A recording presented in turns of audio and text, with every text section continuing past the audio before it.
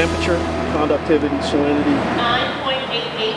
I'm calling start at 8:48. WATAR is an acronym for Watershed Approach to Toxics Assessment and Restoration. Amongst the various features of that program is the collaboration between watershed, site remediation, and fisheries programs in the state of Delaware.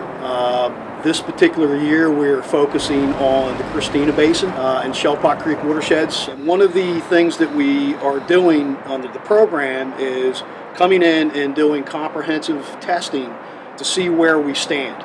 We want to know where concentrations are in the water, sediment, and fish, where they're elevated. We'll use the information to adjust fish advisories if necessary and to help us identify where we may have source areas that we can drill in and clean up those areas so that we can see improvements. Throughout this exercise that we just did, we took water samples, surface water samples. We took sediment samples, and we collected fish tissue, so fish samples as well. Oh, it's good. For the water samples, it included 55-gallon drums. It included 20-liter stainless steel canisters. It included 2.5-liter amber bottles, and it included 10-liter plastic carboy samples. Now, all those containers seems like a lot, but each of those containers were designated for certain types of analysis, which included PCBs, dioxins and furans,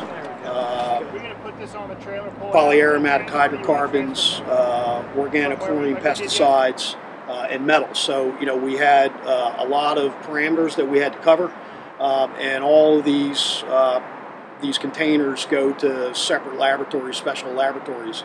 What we're doing now is purging the tubing to make sure there's no residual material. In order to do a certain method of analysis, we need to get a large volume of water that's fully representative of the stream area. So in a lot of locations, we sample sort of right in the middle of the flowing water. I'm good right here. Filled up a 55-gallon drum, kept that sample cool, and then transported it down to University of Delaware in Lewis, where they actually centrifuged out the particulate. We had some preliminary results where we weren't really getting much carbon back. There wasn't much particulate, but the water itself was actually quite clear, which was surprising to us. But at the same time, there are some locations we're going to where it's quite easy to get quite a bit of particulate material within the water.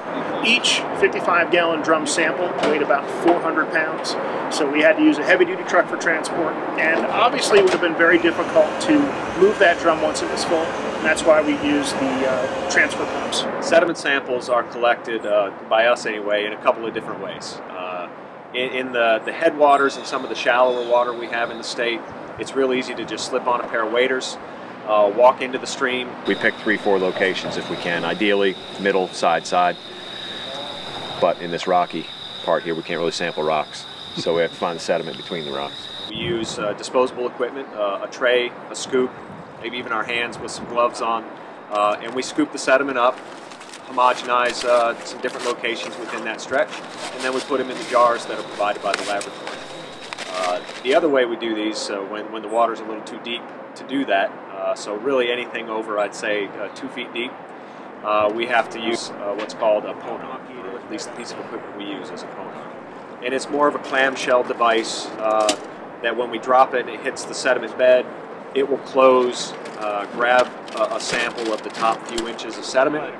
We can bring that up on a rope and process it in the same way. We put them in a pan. We homogenize some different locations from that stretch of river that we're sampling, and put those in the jar and send it to the lab. For contaminants, it doesn't get any better than this one right here.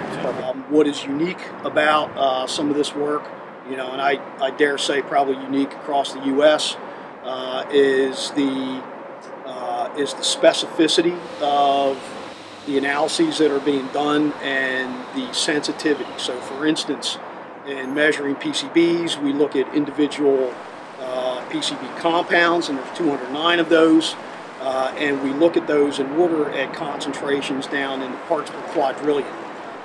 This is an itsy-bitsy amount, and some may say, well, do you really need to go down that low? And the answer is yes, because there's a relationship between the concentration of these compounds that are dissolved in the water and the concentration that accumulates in the fish. And so we go to great lengths to be able to get usable data in the water, which then we can relate to concentrations in the fish and the sediment. You know, what we're trying to determine here is the relationship between what's in the water, what's in the sediment, and what's in the fish. These are not isolated compartments in the environment. The fish swim in the water.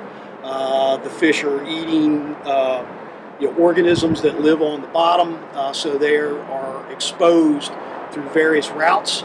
We're trying to understand these relationships of all these various contaminants. It looked good to me. You had it straight down and straight up. Yeah, I got it. Ooh, that's some good stuff. I can go right here. You can pull a little bit tighter. All told, we had about 24 employees from DNREC involved in the sampling effort. We completed all that we had set out to do. In other words, we collected all the samples that we had set out to collect. We did it on time, and there were no injuries. I think the work that Delaware is doing is really cutting edge. It's right on the edge of where science is right now. I don't believe there are many state agencies that are doing the level of work that we're doing to improve the quality of our waterways and our sediments in this short time frame. As we make investments in Delaware's water quality, we also make investments in jobs, we make investments in housing, we make investments on behalf of the people that live here. I live not too far from here, so as we make these improvements, I see the improvements, I see the growth. I'm happy to see all those things happening here. I also recognize there's a lot more work to do. This work is detailed. We take it very seriously. 14.13. At the same time, we also took great pleasure in doing this work. We all feel that passion to do good work and to improve the environment in the state of Delaware.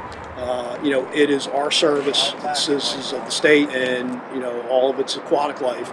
And, you know, it's very meaningful to us, and hopefully we'll be able to show in a year or so that we're, you know, continuing to make improvements.